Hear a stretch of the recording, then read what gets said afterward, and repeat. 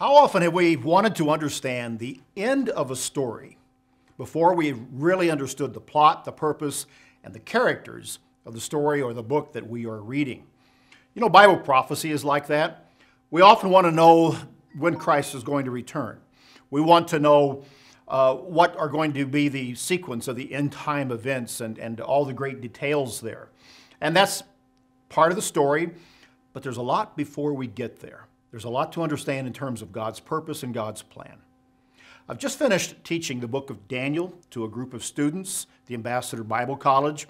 It's been fascinating to go in depth again through that awesome prophecy of Daniel. Daniel covers the territory from the 6th century BC all the way to our day and into the future to the actual coming of Jesus Christ. And in between, Daniel receives visions, understanding of dreams. He has encounters with angelic beings as he seeks to understand God's purpose of his day and what was happening in his world and what God was doing. And God gives him this fantastic overview of world history and Bible prophecy. But Daniel comes down to the end of the book in chapter 12 and verse 4. And for all that God has given to him, he still doesn't understand it all. He's still seeking. But God says to Daniel, Daniel, shut up the words, seal the book until the time of the end. Many shall run to and fro, and in knowledge shall increase.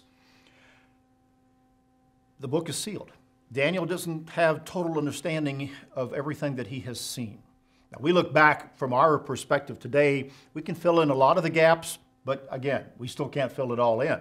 And yes, knowledge has increased in this modern age and modern world in many, many ways in terms of the technology, the understanding of mankind about life, the universe.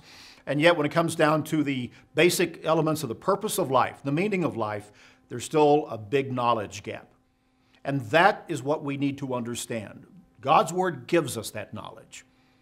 And God doesn't give us all of the understanding about the end of the story. What He wants us to do is focus upon the plot, the purpose, the very meaning of our life.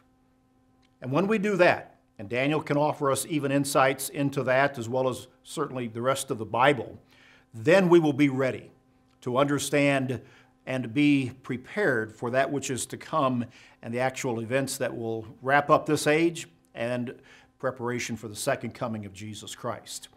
The Apostle Peter in 2 Peter made a comment that as we understand all of these things are going to come to pass, he said, what manner of persons should we be in all manner of godliness and holy conduct?